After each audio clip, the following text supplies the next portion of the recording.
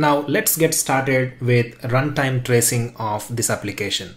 If you remember, this application has SSL pinning and we are unable to see what's happening when we press About Us button in this app. In most of the cases, we can bypass SSL pinning and we should be able to see what's happening when we press that button. But in some cases, there is a possibility that the application doesn't respect anything that you do and you're not able to see the HTTP requests. Now in such cases, what we can do is we can use frida trace to trace the application's runtime and capture the low-level HTTP calls to understand what requests are being made by the application. So let's see how we can do that in this video. So basically we are going to use frida to see what's happening when the application is making a HTTP request. First, I'm going to disable the proxy. So let me open up my Wi-Fi settings, configure proxy and disable it. Okay, now my proxy is disabled. And since the application is killed, the frida client is disconnected. Now let me once again launch the application using objection to disable jailbreak detection. As you can see, the application is now launched. Now let's use the other tab where we used frida.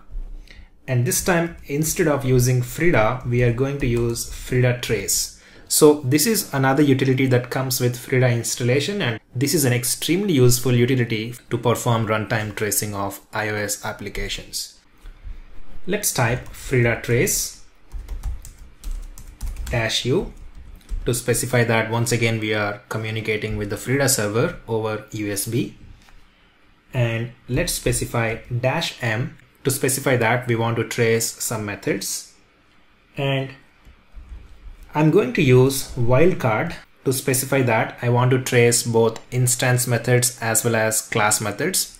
In Objective-C, instance methods are denoted using minus and class methods are usually denoted using plus. So I'm basically using a wildcard to specify that I want to trace both of them. Okay, so that's the first thing. Now I want to trace NSURL request. This is a common class that developers use to make HTTP requests. So I'm using NSURL request. And I want to trace all the methods within this class. So I am using another wildcard. And let's also specify the name of the app that we want to trace, which is Secure Store V2 in this case. Now let's hit enter. As you can see, there are a lot of functions being traced. Each function will generate a handler. If you look at this, for each function we are having one JS file that is being created.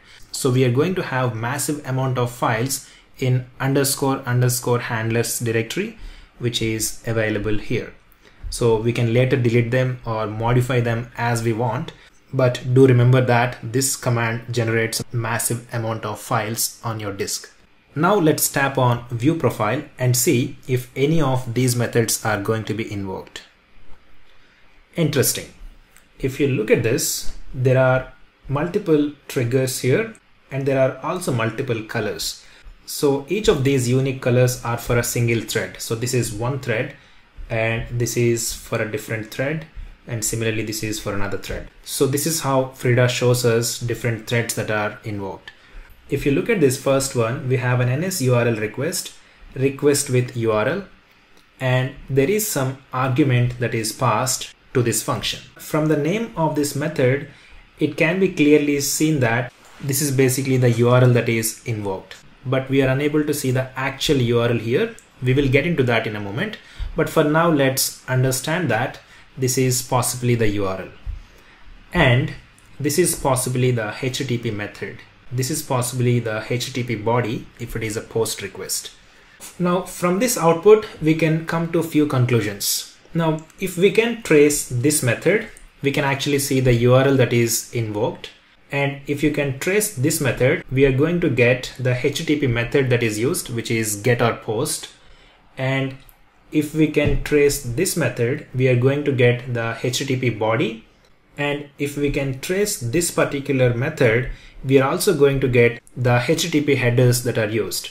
So By quickly tracing using frida trace, we managed to find a lot of interesting information about a specific HTTP call.